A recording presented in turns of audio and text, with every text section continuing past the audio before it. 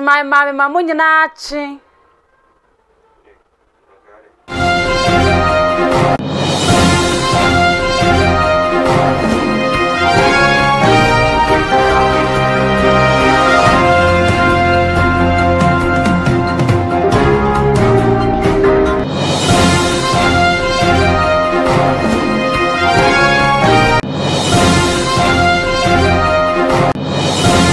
My mammy, Mamunachi, Emma Makwaba, Ediba, XTV, and a panonsia cassia, social bena, minutes in crown about panonsia, and Rasson, son, Sembia, Ecoso, Ewa Yama, Monedi Candidate, Nedi Shepano, ya boa bonin and Rasson is say, crotching, aya de bro, son of panonsia cassia, and ne, Eyo Benebo Sum, no net or so, a dressa bacon, need a tratokra, Ewa Fimpimi, ni a dunumi no emo, and some who dramedy bro, and nanope, a draw sweet young cassa. The Dumakote be a wobete any same. Energy expert be what their baba tuja essay. Levy ya in penny 40 mia gia tumuno. Na ketisa omujito was almost sinkum one almost bobon. Ye pa and sanampo omwetimi a giatum emuchemo obete ewakasi eso.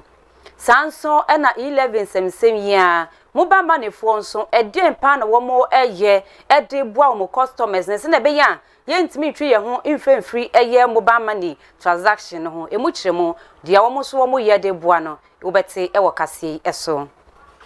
In same bika way home and a bede bro sano panonsia casie Abrame Obaapa Mavis Akosua Atteh medicasi ebrewo kasie boy efrin kramponi mantemudia poko asi Festus Adum Plaza building mo eneshe sanso se okopie mu ewa barefoot interkase no so na obehu me live dia Facebook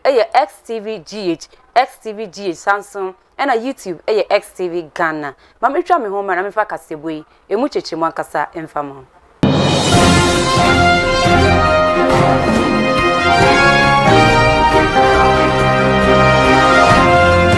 Omana de share me sanso ema makwa babiom ediba XTV anopa no nsia kase so na me hye nsem na sedia edano enene nansa ene beto dwaso mahye dwafo kwa setena masese no 11 na eje oswonfo wo no ene hwe esikasam so onwunyam ni ken oforiata wode share budget no mo ese sese die sika ye mane edi ma yadofo no yebusuafo efa befo tintankase no so no omo de eto eba beto so a eno eye 1.75% na semi beto dwa no ye so na basa ni sele na tese we so ni ha na we aso ni ha edom kuma omo mahye bedwefie die wo awia taso ankasa awiobo enum nso egusu se enya dia womo bepene so da sesa 11 ebetime abemo yenim de esi ye enane nansa omo kwa asetena de omo de betu dwa ene se 11 no yendi ntumu begi atom no se de ababe ye mra pa ewo man mu a eba be ye adwuma se nyankopon ye adwuma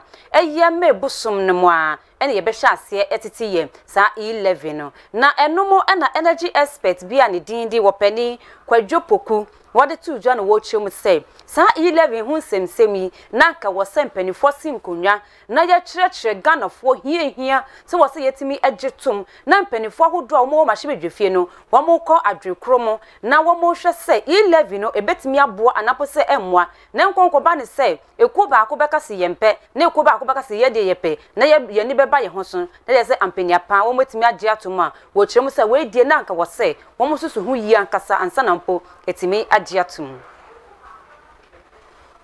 I would have thought that the roadshow that was done, the town hall meetings,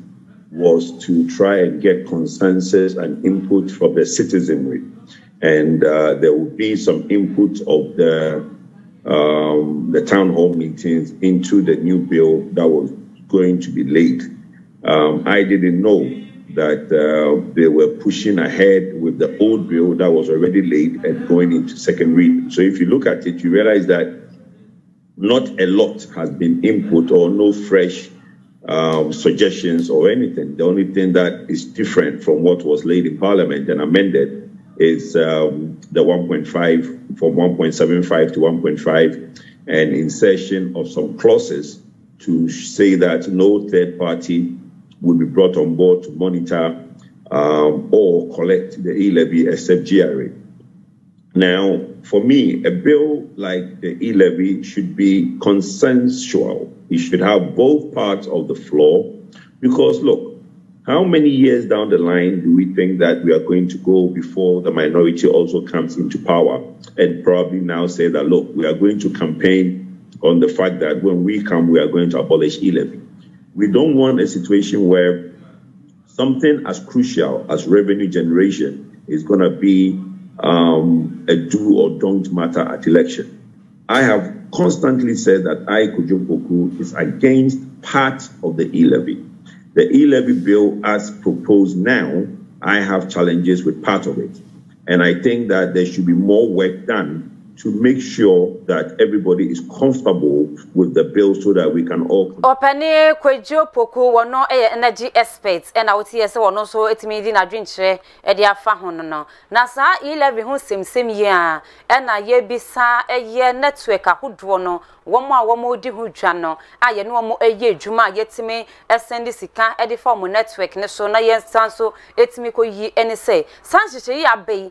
say no ye de 1.5 e de aba beto so eye to Ghana ni biara sa wo send am obi a wo betu ya no e de no womo ye e de afa ho se na be ya eye customers ne so obi nkase esa ne e-levy ntino say mobile money kura no meja ye na womo so omadwuma no betimi akonkan wopani e de nsemi etudwa. The issue of e-levy and its impact internally we've looked at, and like in other countries where similar taxes have been imposed, we've seen its impact. We believe that on the basis of what we see in those countries, there's likely going to be an impact on this side. What the impact will be at this point, we cannot tell, but we see that happening. And what is most important, and I think in the discussions we've had earlier, is how we can continue to engage so that in the process where the impact itself becomes negative to its expected results, the right steps will be taken to make sure that we mitigate it, working together with all stakeholders. Otherwise, on our side, we'll continue to work and ensure that its implementation does not bring issues that will overly interrupt the business we've built, and will continue to sustain the interest in the digitization agenda or customers' interest in electronic transactions going forward. That is what we look forward to, that customers or users or subscribers will continue to adopt the electronic means of transaction as much as possible. So we'll look forward to working with all stakeholders to achieve that. No network for so no dia womo ye e de eboa ye se na be ya obi nkon kakase esan de 11 say mobile money kura no meja ye e na opani timi akire mu no ye nto ansam no so ne ye wasika sem ye emo opani pa wo no eda Imani Center for Policy and Education and di frankly kujo wono so di nsem bia ba betudwa essay aban ne hyehye ne nanamonto a wo tu so wo de behwe ne Ghana yesika sem etimi ejina ne nanso no sebe ka me say abofra afei ena wo sua nante wo kirem say enyade a ebetimi aboa krakrakrakra ye nyina ye wo man mo ena dan wo so afa wo no ena hwe yesika sem so wo ko gina CP so a wo kasa a wo ne eye nsentrefo kasa ena wo de atodwa ekirem say aban na ye hyehye pi wo mo ankasa wo mo ni aba mo ho so ehun say Ghana yesika sem no enye nti aban na kasa hyase e de hyehye ahodo de ato apono so a wo ba behwe se ne be ya ebetimi aboa yesika sem na eno ena onyonyam ne kenoforiata wo de tudwa essay say no aban na yehye say aban dwuma yefo government appointees no say o market ya yetua mo ka no wo mate so o homo chichemu eduasa eye 30% netimi aboa afenso no wo sanso e de tudwa essay vieta hodo a wo mokra e de free amonone ebe piemu e wo man Ghana mu no wo behwe say de wo mo de credo e de atoma yankra embe piemu wo man Ghana mu bio wo mo sanso e de tudwa say aban appointees a wo mo etimi di wo mo ka e ko fango bebi a yeton fango ahodo ekogi fango di gu omkamu na ne de hwi bebi ompa bia na omde ko no eno so yate so eye ohamo chichemo aduno 50% yate so nti ukoto a na wetua half na aban no so etimi etua half e dia mam na opani so sanso editu dwa se womo sanso eba behwe se wona womo eye ghost names ahodo a ewo aban adwumayefuo ehumemo a chese ohwehwe omukra womu hu womo na so bosom bia womo gi aketua no won behwe se sa edi ni nyina ye be pepa ni nyina edi efum se na be ya sika ebetimi aba aban no botom netimi aboa Ghana fo nyina na no na frankly kujo echirem se san hyehye ya omudi aba betu dwe nyina no enya de betimi aboa esan se wo hwe pempenso Ghana ye economy ye sika sem no be bia eda pa se de da foma chese wontimi nya ne ho hwe nti ehu behia se aban no wodi hyehye pa nyema hodo emu odin ne emu chese egira ne nanso netimi aboa ye na san hyehye ya wabobo so nyina no wono de wo hu ne se etise abofra afei na wo sua nantie ana abofra afei na wo sua kasa no wo se sa hyehye no enya de betimi edi aboa ye krokrokwa na abofra osua nantie nso de wodi ne kwa baabi a enye yi ade oji ne hye wachi na no nso Ghana economy no yentimi fa ne no enhye ye chi nkwa baabi a hu behia so wono akasa be gira ne nanso na wanante netimi aboa ye sekasem enti frankly Jose aban no wasan so emre biom no won be kan tire san se hyehya hodo wode tu apono so no entimi boa ye sekasem enedi yeto akase no so de wakwa kopie mu ewo ensem foforo mo Ghana mampani da Dow John Dramani Mahama wono so na wotwe wieye wo bone homodin kopie mu ewo USA no wode ensem ahodo na wode etudwa ebi ene se wo kiremu se atembua ko a wo o my Ghana mu no ekamia ye se woni gidie ba ko sempo ewo mumu wo kiremu se ho behia so won be ye hyehyɛ no matoto niam yie esan sa atembua ko no ekamia ye se amanyoko bi ehwe omase ena omo hye omokutupa ena afede womodie tietia amanfo bi efa hodie so na sansem a wokokan ye ena wopani a wono ena ye chief executive officer edima state transport corporation eye wopani akomia nana akomia ode atodwa na wo chim sem sa kase ye Ghana mampani da Dow John Dramani Mahama wokokan no wo chim se wankasa ye enko ye no woka kire NDC fo ne sem o mampani da Dow John Dramani Mahama wono ene wo mahwe ase wo se o mampani da Dow ene NDC ahwe ase pa esa ne se o mampani da Dow no waba beye mahwe bedwani ewo man Ghana mu obi ahonde wotimi aye waba beye o mampani abedekire obi ahonde obetimi aye waba beye o mampani akasa obi ahonde obetimi aye enti se no se wo sanso pa ye chew se yen sanso manebre no won san beye o mampani bioma eden foforo ena obetimi aye Ghana fo nim de obetimi aye dida enti sa ne kase enya de obetimi aboa amanyoko ni amanyoko no eye NDC no wo mo tena se ye san se wo mampani da Dow wono ene wo mahwe ase you represent Mahama Claire said in the NDC he is the strongest politician now in the NDC Chese I thought the declaration was covered by the whole media live. So how can it be an unknown destination? We all saw it live.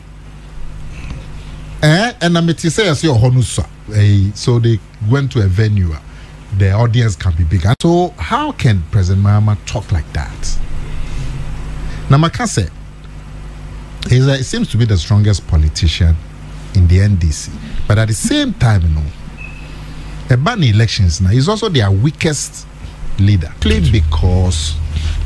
of our track record. So, enti bibia obeba kanu, you go to his record. But say when I am NDC presidential candidate, but me because me ba, may you way, may